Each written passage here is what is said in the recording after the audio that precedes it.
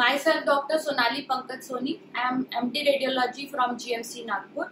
I am now settled in Amritsar and running a center by name Navya Diagnostic Center. I am a director and chief consultant there. My area of interest is fetal medicine, female infertility and ultrasound. I am also specialized in trauma imaging, and I have been consistently working on hysterosalpingography and fluoroscopic fallopian tube recanalization for proximal tubal obstruction since 2000, and I have done a number of cases of conventional hysterosalpingography as well as sonosalpingography, and I hope you people will like this video on hysterosalpingography and various other modalities for checking tubal patency. Thank you.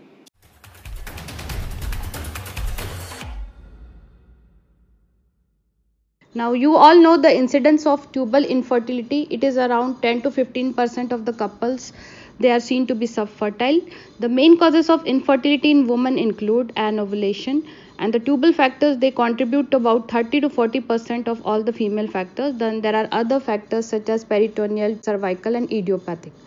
Now tubal pathologies, we already discussed, contribute to 30 to 40%. This is due to increasing trend of PID, ectopic pregnancies, use of intrauterine contraceptive devices, endometriosis, previous pelvic surgeries and salpingitis. Now, are fallopian tubes merely a pipe? No. They are a patent tube and they have a dynamic function of transporting ovum, and that is why when we consider a fallopian tube, we have to consider it as a dynamic organ. Now, it is not sufficient to know just that fallopian tubes are patent. We need to know their function. It is very important to know the motility, the condition of tubal lumen, the condition of the fimbriae, the tubo-ovarian relationship, how the ovary is being skirted by the tubes. Now in HSG, we are just testing only the patency of the fallopian tube. It is not a test to assess the function. This should be very clear.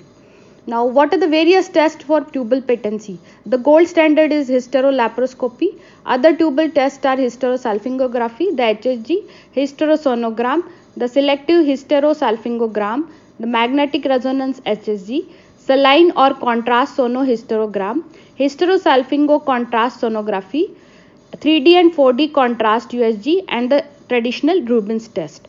So, the American College of Radiology has recommended following indications and contraindication for HSG to be conducted. Now, what are the indications? Obviously, infertility, then follow-up of any sterilization procedure, any pelvic pain, irregular menstrual cycles, irregular vaginal bleeding, congenital abnormalities, prior or after tubal surgery, prior to assisted reproductive interventions, uterine fibroids, thickened or irregular endometrium, and a sequelae to ectopic pregnancy.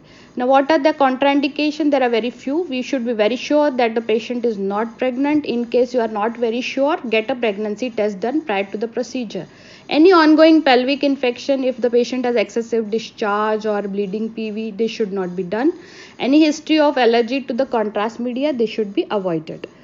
Now, hysterosalpingography had been widely used for assessment of tubal patency. It opacifies both the endometrial cavity as well as the fallopian tubes, and as well as it shows the spill of the patent tube. It is an advantage to study simultaneously the cavity as well as the tubes, and we can very well assess the Mullerian abnormalities and endometrial lesions with the help of this procedure. Now, advantage of this procedure, it's an outpatient procedure. It is relatively inexpensive. It does not require any general anesthesia and is associated with therapeutic effect. What does that mean? Sometimes the patient comes to me with the history of primary infertility. We just do an HSG and it itself acts as a therapy because it flushes all the mucus plugs and maybe causing hindrance to the tubal function, and patient conceives within 1 or 2 cycles. Why it is important to report a correct interpretation? Because spilling of the dye does not always mean that we are dealing with normal tubes. It takes an experienced expert to correctly interpret whether the tubal anatomy is normal on HSG or not. Indeed, interpretation of HSG films is the most frequently falsely interpreted test in medicine. We constantly see patients with diagnosis of normal tubes on HSG who, when we closely examine their X-ray films, turn out to have obvious tubal disease. We should focus on the patency of tube when we perform and interpret HSG very minutely. For fertility specialists, the fundamental question is only that whether the tubes are open or not. But one thing is very clear, normal tubes of course have to be open, and open tubes however are not necessarily always normal. So what is the patient preparation? It is done in the first half of menstrual cycle in the proliferative phase between 8th to 12th day. Patient is asked to avoid any unprotected intercourse from the date of a period until the investigation in order to avoid the possible risk of pregnancy. If periods are regular, do urine beta HCG test to rule out pregnancy. Exclude active pelvic infection and prophylactic antibiotics. These are not routinely given, but they can be given in patients of bacterial endocarditis. So what is the procedure? Take an informed consent. Give pre-medication in the form of antispasmodic, injection Buscopan and injection atropine to alleviate any vasovagal syncope or attack. Patient is asked to empty bladder immediately prior to the procedure. A plain radiograph of pelvis is taken for any evidence of any calcification, IUCDs or tubulectomy rings. Patient is placed in lithotomy position. The perineum is prepared, draped. Speculum is inserted followed by holding of cervix with tenaculum. Dilatation of cervix by sound followed by cannulation of cervix with HSG cannula of your choice. Mostly I am using Leach-Wilkinson's cannula and or a single balloon HSG cannula, which is nowadays very much in use. Now cannula should be free of air. This is a very important tip because it helps to eliminate any bubble artifacts in the uterus after injection. After cannulation, we remove the speculum, position the patient and catheter or the area of fluoroscopy and adjust our factors. We talk to her regarding any discomfort, explain about the pushing of injection and then inject. Initially, we inject only 3 to 5 ml. We take the spot film 1, which generally depicts the uterus, size, shape and endometrial cavity. It is followed by gradual injection of another 5 cc to delineate the fallopian tubes. Another 3 to 5 ml if you don't see the spillage in previous films or on the fluoroscopy monitor is given. So in all we are taking 3 to 4 spot films. Sometimes some oblique views are also taken when there is gross anteversion or retroversion, and at the end patient is advised to take antibiotics and she is guided about some vaginal spotting for the coming days.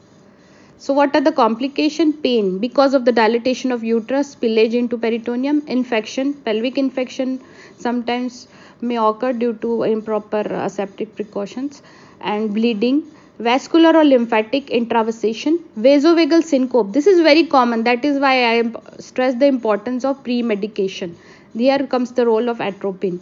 Pregnancy irradiation. So there is lot of ongoing theories about how much is the irradiation received by the ovaries. It is only 1 millisievert, my friends, and this is very negligible when it comes to reproduction. It is equivalent to 10 chest x-rays. Allergic reaction to iodinated contrast media. This is also very commonly seen. You should be ready with the emergency tray in order to tackle any emergency situation. And uterine perforation if it is in the hands of an inexperienced radiologist or a gynecologist. Now what are the contrast media? We are using the water soluble non-ionic contrast media in the form of Omnifac or Iohexol. We can very clearly see the tubal anatomy. It gets absorbed within hours and does not leave residue. There is no granulum formation, very rarely it occurs. Pain sometimes persists with this contrast, and there is prompt demonstration of tubal patency. Delayed film not needed. So these are the HSG cannulas, these are the metallic, and this is the balloon catheter. This has got a side arm for injection of the balloon. Now instrumentation, this is the trolley settings. We need the speculum, tenaculum, sounds and the HSG cannulas. Now balloon catheter versus metal catheter. Less fluoroscopic time in balloon catheter, small amount of contrast, less pain. It is easier for the physician to use. It provides a good seal at the cervix, so lesser use of contrast, and it's mostly expensive because it is disposable, single time use, and hence a balloon catheter obviously is superior to a metallic cannula. So these are the spot films. First of all, we take only 3 ml of contrast and we see the uterine cavity. This is followed by another injection of 5 cc. You can very well see the fallopian tubes, and then the another 2 films for the spillage and the pattern of the spillage. So what reporting format should include? The name, age, date and time, the last menstrual period of the patient, informed consent, under pre-op medications. Shape and size of the endometrial cavity should be mentioned. The shape of the uterus, whether it is arcuate, subseptate, septate, bicornuate, if you are very sure. Otherwise, you can just mention the findings. And unicornuate or T-shaped. Regular, irregular margins. Any synechiae, air bubbles, filling defects. Tubal course outline. Any blocks. Type of spill, focal, peritoneal, free. Any peritubal adhesions. Any strictures, hydrosalpinx. Any other findings related to adhesions, cervix, polyps and calcification. Now most common artifact we can see is the air bubble artifact. This is the air bubble. Now how does it differ from any other filling defect? It will subsequently disappear in the subsequent films after injection of further contrast. Now cervical furning pattern. The cervical pattern looks like that. Now hysterosalpingography of septate uterus can again demonstrate a variety of uterine cervical septation, including complete septation or septation at the level of internal os, or including septation till the two separate cervical canals. Now bicornuate uterus with various degrees of duplication of cervix in different patients. It might include two symmetric uterine cavities with communication at the isthmus. There the intercornual angle is 105, that is more than 100, that is the criteria. Single cervix and vagina are present. Intervening cleft sometimes extends to the endocervical canal also, up till the level of os. Now this is the ESHRE and ESGE classification. You are all very well versed with that. But one point I would like to stress ki HSG cannot differentiate this the various types of Mullerian abnormalities. Definitely the diagnosis is by MRI only.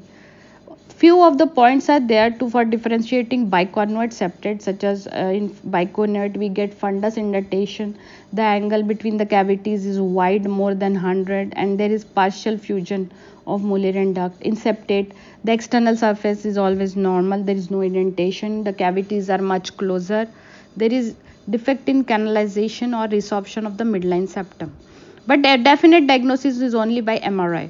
Now few of the abnormalities I would like to point. These are the hydrosalpinx. These are the dilated tubal structures which appear like sometimes like balloon.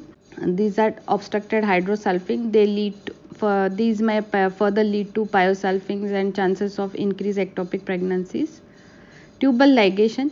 This is very commonly seen. We get a large amount of patients in Indian settings after tubal ligation, and generally tube is seen till the isthmic part.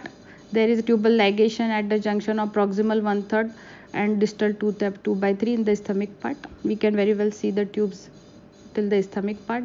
Synechiae. Now these are your definite uterine defects which can be of any shape and size, and they are causing filling defects in the endometrial cavity. These can be single, multiple, or they can even give a distorted appearance to the entire cavity. Cornual spasm. Now this is very important entity, because whenever you are doing a good HSG, you don't need this type of film. This type of film indicates that there was no proper pre-medication given.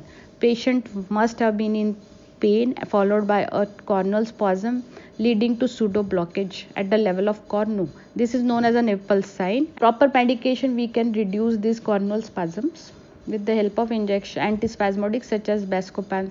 Now tuberculosis in Indian setting is very common. We get variety of tubal patterns in case of involvement by tuberculosis, such as pipe-like appearance, stretched out tube instead of going down in the pelvis is stretched up due to peritubal adhesion. Now there are multiple strictures here.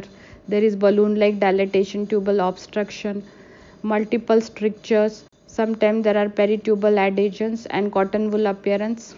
Now the one uterus that had been talked about very much in the previous text is the T-shaped configuration in patient who had received the diethyl stilbestrol therapy. These are nowadays not commonly seen. Instead, we are getting these T-shaped configurations, small shaped uterus in patient with fulminant genitourinary reproductive system COX. I have seen such type of uterus with COX. We no more see such type of uterus associated with any drug medication. Now disadvantage, which is very important, the iodinated contrast reactions are already discussed. These can cause any amount of reaction right to anaphylaxis, and you should be all ready for that. Nowadays, with replacement by non-ionic water-soluble contrast media, we are getting very fewer reactions. Then exposure to radiation, as already told, it is less than 1 millisievert, and majority of the radiation is actually distributed. It is sometimes painful, no doubt, and we can very well alleviate the symptoms of the patient by giving proper sedation. Sometimes some patients can be offered short GA if they are highly apprehensive about the procedure. So a proper counseling session should be there prior to the procedure with the referring physician. Also, the radiologist should have a small chat regarding how is the type of patient and whether she will cooperate for sedation or she will need a short GA. And we need a good radiological setup. Sometimes you need a good image intensifier or even a small extra instrument table can also give good results.